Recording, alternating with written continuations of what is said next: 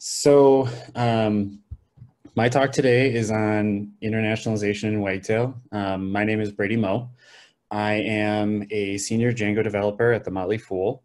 I have about 4.5, 5-ish years of experience working with Django, in the last 3 or 4 with wagtail. Um, I was scoping out a global website for a client at my previous job, and that's where I had to figure out all the internationalization pieces um, of wagtail. And fortunately, there was really good documentation in wagtail 2.7 docs, which have since disappeared for reasons. And moving forward, it looks like all of that is getting moved into a new library, but this was my scope of getting everything multilingual and multi-regional. Um, so why should you internationalize your website? Well, every year there's more and more people getting online. The data that I had came from Wikipedia. And so I don't actually even know how they were defining developed world in this case. But the data only went up to 2017, and you can see on the brown, the brown graph there that it's almost 50% of the global population that is online. So it's pretty safe to assume at this point that you probably have about half of the world online today, which means if you want to reach more and more people, you probably want to have their language, you want to have region-specific stuff, just so that the experience that they have is more akin to what you wanted them to see. So yeah, and the graph, this is a shoddy representation of it, but it does go up and to the right, so it kind of proves my point just by the graph.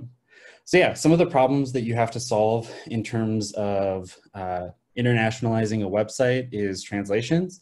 So how do you decide what needs to get translated and what doesn't? Something that gets missed a lot is alt tags. Accessibility is a huge thing. It's a huge topic across the world right now.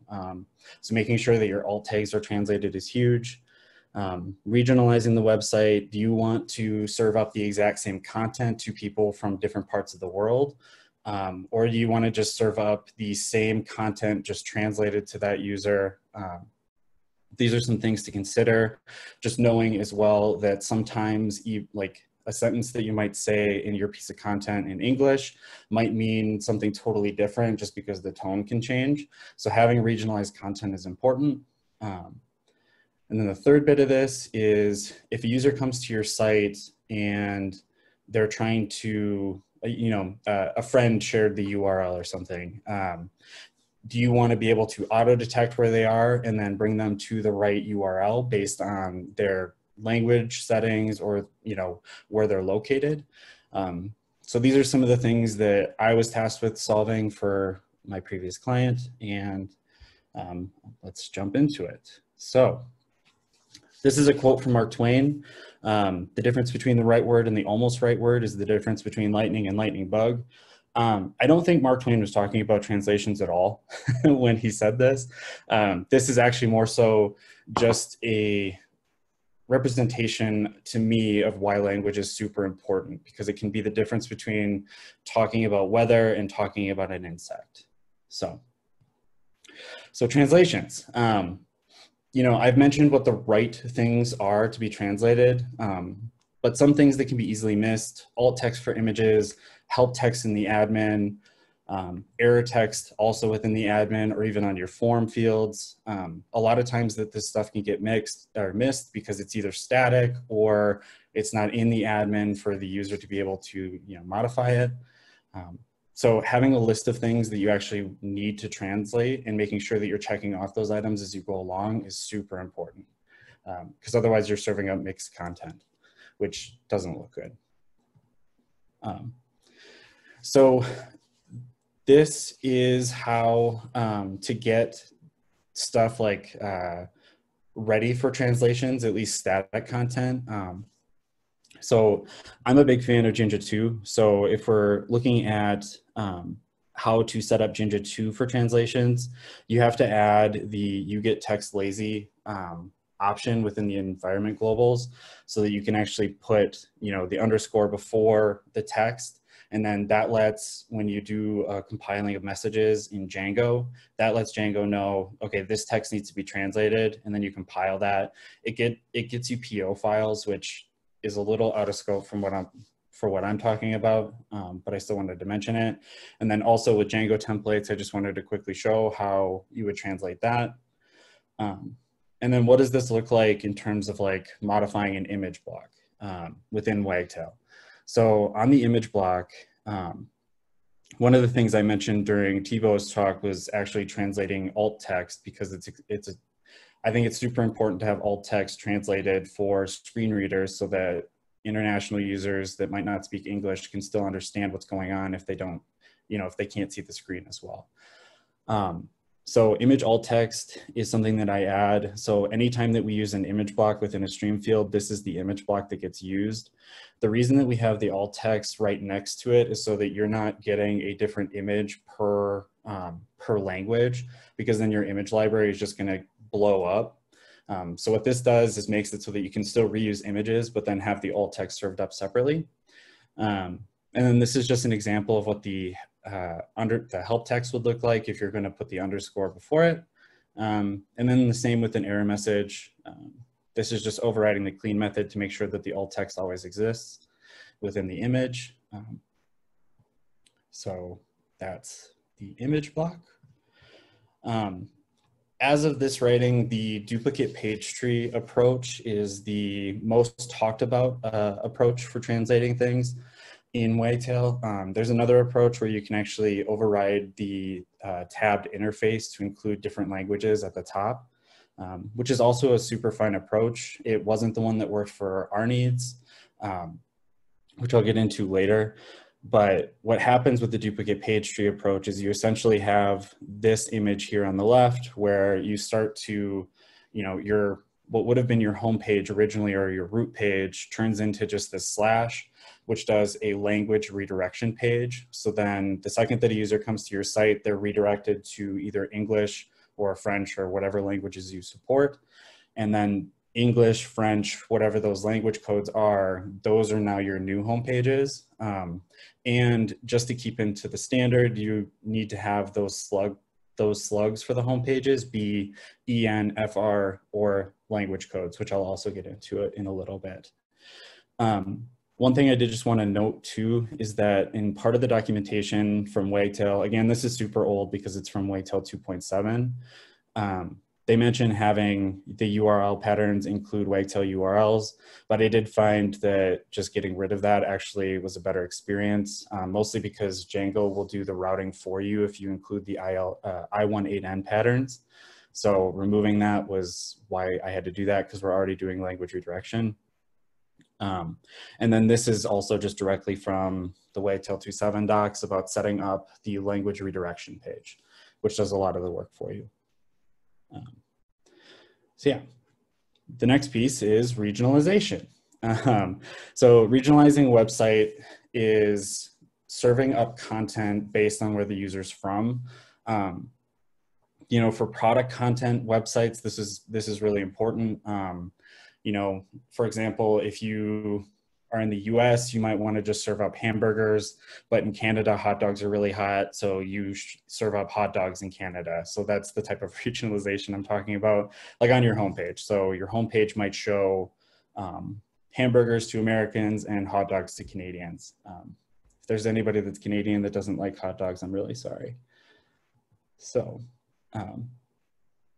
but for us to get all of this to work, we have to change things up a bit. So before we had that simplified root structure where we had root and language, but what we needed to do for the regionalization was actually extend it to have different regions. So USA, Canada, Canada, USA, French, Canadian, Spanish in the US. So now what happens is we also have to introduce something called a region redirection page. So we still have our language redirection page, which will redirect people, our users, to their language. But then on top of that, we also have the region redirection page, which will redirect them to their region based on some specific signals that we set. So it's a little confusing because the language redirection page, it doesn't actually have a language associated with it, but the region redirection page has a language associated with it because the region redirection page actually now lives where EN, FR, or ES would live. So there's a lot more to the region redirection page because now we've added additional complexity, and we've also increased what the duplicate page tree structure would look like by a lot, because now we're duplicating the page tree structure on a per region basis. And then we also changed the language redirection page to include just a simple little thing to grab the user's site language based on a cookie that we may have set. And that makes sense because if a user comes to our site and then selects their own language, like let's say in their browser they have a language set to French, for example, but they do like browsing in English for whatever reason, we still allow the user to go back and change their language, but then we want to set it so that the next time that they come to our site, they are served up with the language that they chose based on the preferences that they have. And then the next slide here is the region redirection page. So there's a lot here. Within the region redirection page, I've included a clean method that changes the slug to the language that has been chosen. That's in part because I didn't want to have our site admins thinking about what language codes were.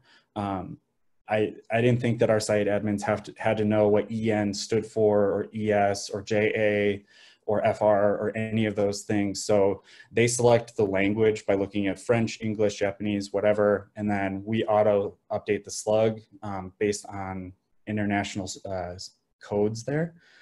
And then this get context method was actually just used for a lot of debugging, making sure that I'm actually getting the IPs that I expected. And you can use it on, so the region redirection page actually ends up also serving up my language chooser, language/region chooser. So you could actually show the user where we think that they're from and all these other things, but all of this get context could easily be removed. Also, if this is like way too tiny or you're trying to write all of this down, I do have a link that I'll be sharing at the end that has all of the code that I'm showing today available, and it'll be on my GitHub. So further, we want to modify the serve method on the region redirection page to also redirect the user to where they're supposed to go. So if we detect that they have, that they're from a different region, like if somebody is hitting our site from the UK, we want to redirect them to the UK version of the site, or let them just go to the link. If we can't detect their region or we're not supporting that region, we want to bring them back to the language chooser page so that they're able to actually choose their language/region. And yeah, we do that by, doing an IP lookup through GeoIP, which is a Django library. And I have links for that as well. And where we're getting the IP database from, it's a MaxLight DB, which is free. Well, it was free. You have to sign up for it now. And I think if you're using it for commercial purposes, you might have to pay for it. But anyways, that's kind of what the region redirection page looks like. So there we go. And you might be asking me, but Brady, that only handles people coming to our website from the base URL. What about links and such that might be shared? So what I mean by that is, let's say you have a friend in Japan and you share an English URL. They can probably understand it, but then they share it back with you, and it's a Japanese link. So, but you don't speak Japanese. How do you get back to your site? How do you even know where to go? Well, we do auto detection. So auto detection is where we're actually setting up like a middleware to check where the user's from. So there's a couple different places that we're checking where the user's from, but this auto detection piece is really just to make sure if somebody gets a Japanese URL, they get a prompt or a modal at the top that shows, hey, we see that you might be from a different region or you might speak a different language. So if you want to change it, let's show the prompt. And then that also makes it so that the prompt is in the language that they have set on their browser. So let's take a look at that. So this is the location prompt middleware that I wrote, which it's just getting the client IP based on the IPware library, which is a Django IPware library. And we check their IP, we check it against the IP or the geo IP database, and then we set on the request object the detected middleware and the detected region, just so that we can later on in a modal grab that, and if those are different than what the site actually is at, like set at in terms of like if it's English US, and they're like, if we've detected that their language is English and their region is US, but they're going to Japanese and Japan, then we'll bring down, this lets us know that we've detected a different region entirely. So we can use that in our prompt. So there's some more code here. So these are some mix-ins that I used on each and every one of the translatable and regionalizable pages. These are mostly just for getting around, and also used in the templates to make things easier for me to be able to get around. So making sure that we always have the language homepage and the region homepage accessible to any part of any template from any page is important, so that we can go to the home page from any other page. And then I also have get alternate pages on the regionalizable page, which allows for people to get, if they want to go to a different, the same page, but on a different language or region, this is how they might be able to get around to it.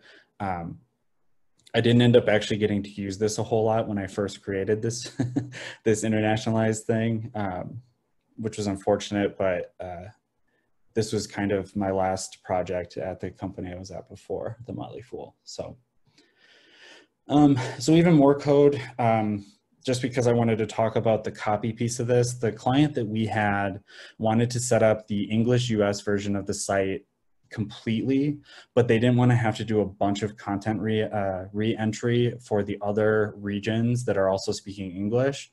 So we had to set up some specialty functions around that. So first off, I didn't want my client to have to think of region codes. So whenever we copy a page, we can't have the same region code because that field is set as unique. So before we copy the page, we actually grab the region, we see any regions that are available, and then just randomly set one of the available regions to the new page, which has some downsides. It means that you still have to go back into the page and reset the region at that point, but it's a required field and needs to be there. This also makes it so that the user isn't able to create more than more regions than are available in our settings.py. And that's important because a lot of the Django stuff is dependent on the languages and region settings that you have in your settings.py. So that's basically what the before copy page is doing. The after copy page signal, this was because we needed to get around the fact that when you copy pages, any place that there's a page chooser field, it's going to copy the reference from that page to the next page as well, which we didn't want for our copying, because if we're copying something from English US, we don't want, like if we copy English US to, you know, English German, we don't want to make it so that every time somebody clicks on one of the German links, they're brought back to the English US site. So this is going through the stream field and updating those references. And we can assume that the page slug is always going to be there because because we're copying it. So we know that that page is going to be there and we're copying that entire tree structure. So it works out that way. And then this can be extended quite a bit as well to look for any page chooser in any block type you have. This is the simplified version that I have. So, and with all of that, did we just make an internationalized wagtail site? Short answer is no. The long answer is sort of. We've got all the building blocks in place, but there is so much more work to do for the site admins. I kind of touched on this a little bit with the like the copying and everything, but this puts all of the work into the site admin's hands, which is great for devs because we don't want to deal with it. But the I don't know, it increases the complexity for site admins in like a really big way, and increases the amount of time that it takes for content entry. So I did this on my personal website. I actually got everything set up so that I can show a demo here in a minute. But even just the 2 pages that my site is, it took a while for me to fill out all the content and get everything translated and all of that. So yeah, and then the other thing I just wanted to mention is there's a lot of room for improvement in what I've done. This was a lot of just first attempts at getting everything working, regionalizing and internationalizing. I think there's some optimizations that could be done, and yeah, I'd have to look at it a lot further, but there's also a lot of work being done in this space right now. I know Mozilla is funding a lot of things with Torchbox to get this working. And even just in the 2.10 stuff that I've seen so far, it seems like there's a lot more setup that's coming for internationalization, which is really cool. So here's some additional resources / learning. I talked about Wagtail Trans a little bit, which is another library that's solving some of these problems. Language codes and region codes, they're very specific. They're set up for a reason. So those are some of the resources that I had for looking for those. I wanted to link the old docs. These don't exist anymore. They're not being updated, so your mileage may vary. Geolocation, that's how I figured it out, was based on the Django docs. The Geolite DBs, which is the IP detection piece of this. And then that's a link to the snippets from my presentation, which also contains a link to all of those. So thank you. Wagtail has been such an awesome thing to work with, and I can honestly say that most of my career is thanks to Wagtail currently. So I just feel really privileged to even be able to give a talk today. So thank you very much. Thank you, Brady. That was a really great talk. And there's some questions flooding in. Are you okay to answer some questions? Oh yeah. I'm super happy to answer questions. I also didn't go over the demo of my site, which I can quick just show actually. So as you can see, I'm at my, hold on, let me extend my screen a little bit here. So this is my personal website. And you can see if I go to bradymo.com, it automatically redirects me to English US. And that's intentional. I'm in the US and I speak English. So if I go to an incognito window though, and I go to bradymo.com/s/US, which is Spanish US, this will show the prompt that I have. So this is the middleware prompt where it's actually detecting that I'm in the wrong region or language. So then I can actually just click change language or region, come here. It's all in my language preferences. And then I can go back to English US, which is where I'm supposed to be. And then we have selected equals true up here in the query strings, which does its own setting as well. So yeah, that's just like a quick demo of what that looks like on the front end. And then I can just click show, whoops. Because when I showed this to a colleague, she wanted to see how easy it was to use in the admin or how hard it was. So this is the basic setup of what it looks like when we're in the duplicated page tree approach. So these are all the different languages, and then you jump in to any one of these. If I can click in there. There we go. So clicking in, and then now you see all the regions. And then, so these serve as the actual home pages, and then serving going into there. So, all right. So yeah, that's everything. I am happy to take questions. I'd love to answer as many as I can.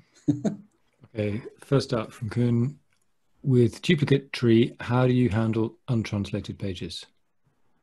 Handle untranslated Untranslated pages. Oh, untranslated pages. So Right now, there's no good way to do that.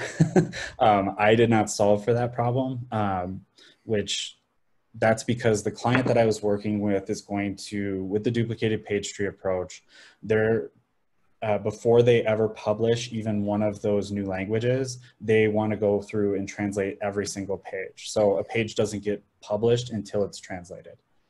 So that's how we solve that. Great. And what about, can you still use the redirect feature? Does that have any implications? The redirect feature. What do you mean by that? That's Kuhn asking the question, but I think, you know, Wagtail has this redirect feature, which allows you to handle redirects of specific URLs. Oh, right. So I guess the question is that, how do you make that multi-language aware? That's a good question. So I think you'd have to overwrite some pieces of that because it would get in the way a little bit. I'm trying to think of how we solved for it because I know that the client was going to be using that feature, but I don't actually know that we even solved for that. So that's a really good question that I don't have a good answer to. Andy asks, are there any tools or best practices for finding text that hasn't been internationalized? So I'm assuming that that means for like static text, and no, I don't actually have a best practice or a way to figure that out without like a big global search. And so my recommendation would be that, and I know this doesn't work for most people because a lot of people have sites that have been around for a while, but if you're building a new site, it doesn't take much effort to add trans around any static piece of content. Wagtail has done that all over the place. Like basically every static piece of content, Wagtail has a translated block around it. So if you're building a new site and there's any semblance of you maybe making it multilingual, I would encourage you to just put the trans stuff on it right away. I think that's the best approach. Got it. Matt asks, how do you handle things that aren't standard pages, like menus? So for menus, I put all of the menus into model snippets. So every piece of content is managed within the database, even menus. And then we're grabbing those, that menu stuff. So whenever you create that new piece of content in the snippet, you're actually picking the language that it's supposed to be for. And the client that we did this for, I want to say we only had 12 pieces of static content. Otherwise, everything else was in the database. And this was like a 1,000-page website that we were building.